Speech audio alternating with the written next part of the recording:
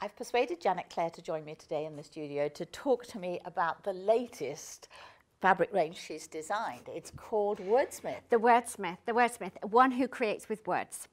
That's the idea, and it's come from my book and the drawings and paintings I did for that.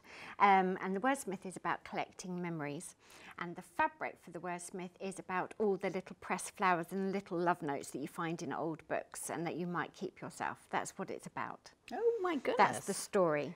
And I've brought my original paintings with me, so I thought you might be nice to see. Absolutely. The fabric's made by Moda, and they really like you to hand in original paintings. They like to have an artist's hand in it. So that I literally take them at their word and I send in original paintings. So here's a little board painting of some roses that I did.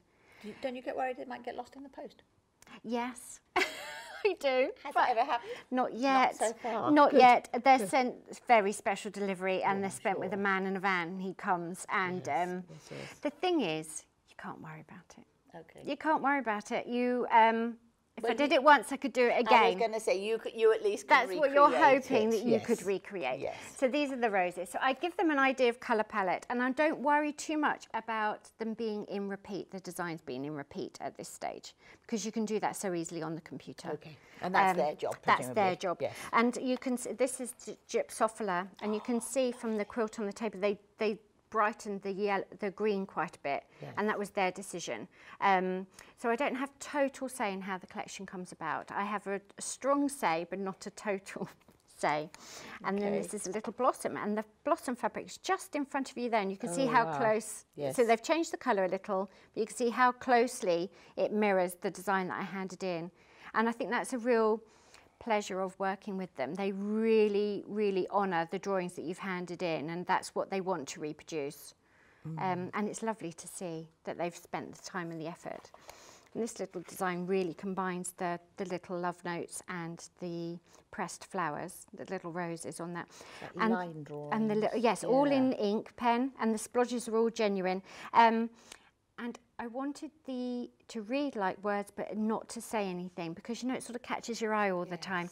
And not everyone speaks English. So they give you the idea of a script, but they don't actually say anything. So no good poring over it. No, no good poring over it. And there's one that is just like calligraphy. I did try and learn calligraphy, but it was such a disaster.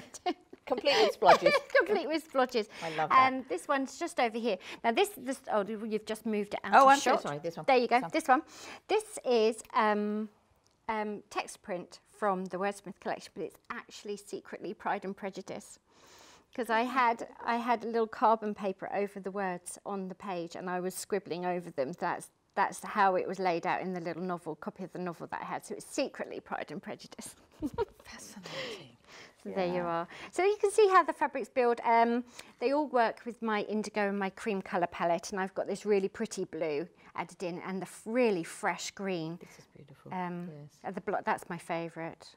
That one. I think that's really pretty. That just, even though I say so myself. No. But sometimes you do a painting, and it's not quite how you imagined it as fabric.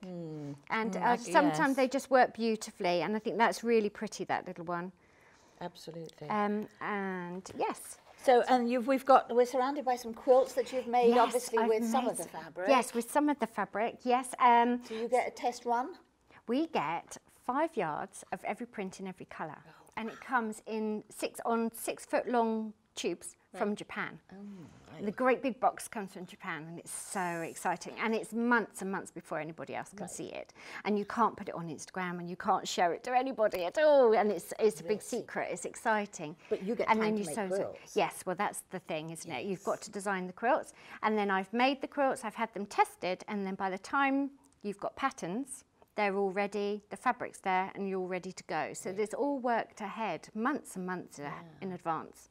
Yeah. No, I couldn't do the artistry stuff, you could but design I could do the the other bit for you if could you ever need a help. a little pattern tester. Yes, Should I get the next collection delivered to your house? That would be nice. You might not see it again. I know, I know. So other than yardage, is this going to come as pre-cuts at There all? will be pre-cuts, but of course it depends which shops order which stock. But yes, the pre-cuts are. And I try to make my quilts pre-cut friendly because it's easy to grab. And the beauty of a pre-cut is you've got every print. Yes.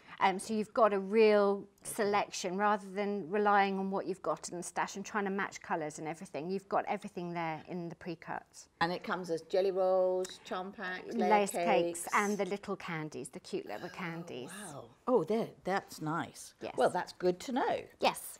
And it's lovely to see it here, isn't it? It really is. Such a pleasure. It really is. Well, thank you so much for You're sharing. welcome. It's been my pleasure. My pleasure.